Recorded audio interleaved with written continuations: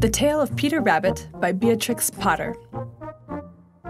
Once upon a time, there were 4 little rabbits, and their names were Flopsy, Mopsy, Cottontail, and Peter. They lived with their mother in a sandbank, underneath the root of a very big fir tree. "Now, my dears," said old Miss Rabbit one morning, "you may go into the fields or down the lane. But don't go into Mr. McGregor's garden. Your father had an accident there. He was put in a pie by Mrs. McGregor. Now run along and don't get into any mischief. I am going out." Then, old Miss Rabbit took a basket and her umbrella and went through the wood to the baker's. She bought a loaf of brown bread and 5 currant buns. Flopsy, Mopsy, and Cottontail, who were good little bunnies, went down the lane to gather blackberries. But Peter, who was very naughty, ran straight away to Mr. McGregor's garden and squeezed under the gate. First, he ate some lettuces and some French beans. Then he ate some radishes. And then, feeling rather sick, he went to look for some parsley. But round the end of a cucumber frame, whom should he meet but Mr. McGregor? Mr. McGregor was on his hands and knees planting out young cabbages, but he jumped up and ran after Peter, waving a rake and calling out, "Stop, thief!" Peter was most dreadfully frightened. He rushed all over the garden, for he had forgotten the way back to the gate.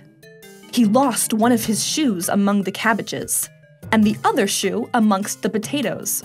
After losing them, he ran on 4 legs and went faster, so that I think he might have gotten away altogether if he had not, unfortunately, run into a gooseberry net and got caught by the large buttons on his jacket.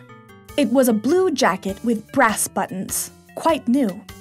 Peter gave himself up for lost and cried big tears. But his sobs were overheard by some friendly sparrows, who flew to him in great excitement and implored him to exert himself. Mr. McGregor came up with a sieve, which he intended to pop upon the top of Peter. But Peter wriggled out just in time, leaving his jacket behind him, and rushed into the tool shed and jumped into a can. It would have been a beautiful thing to hide in if it had not had so much water in it. Mr. McGregor was quite sure that Peter was somewhere in the tool shed, perhaps hidden underneath a flower pot. He began to turn them over carefully, looking under each. Presently, Peter sneezed. Kerchoo! Mr. McGregor was after him in no time, and tried to put his foot upon Peter, who jumped out of a window, upsetting 3 plants. The window was too small for Mr. McGregor, and he was tired of running after Peter. He went back to his work. Peter sat down to rest. He was out of breath and trembling with fright. He had not the least idea which way to go.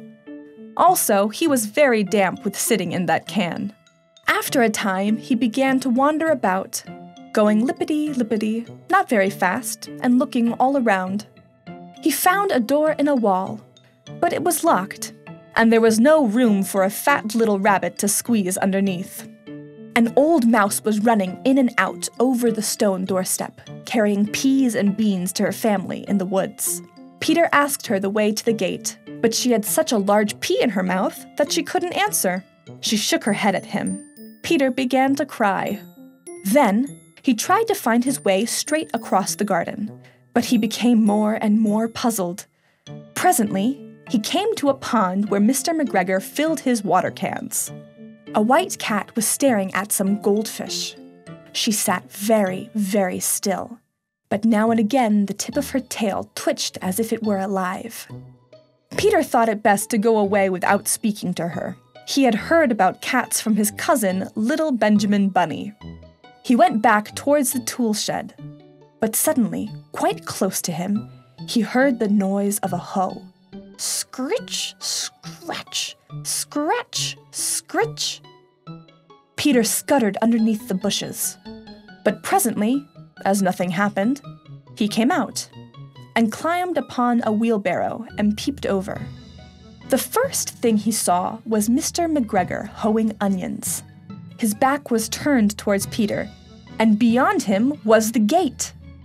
Peter got down very quietly off the wheelbarrow and started running as fast as he could, along a straight walk behind some blackcurrant bushes. Mr. McGregor caught sight of him at the corner, but Peter did not care. He slipped underneath the gate and was safe at last in the wood outside the garden. Mr. McGregor hung up the little jacket and the shoes for a scarecrow to frighten the blackbirds. Peter never stopped running or looking behind him until he got home to the big fir tree.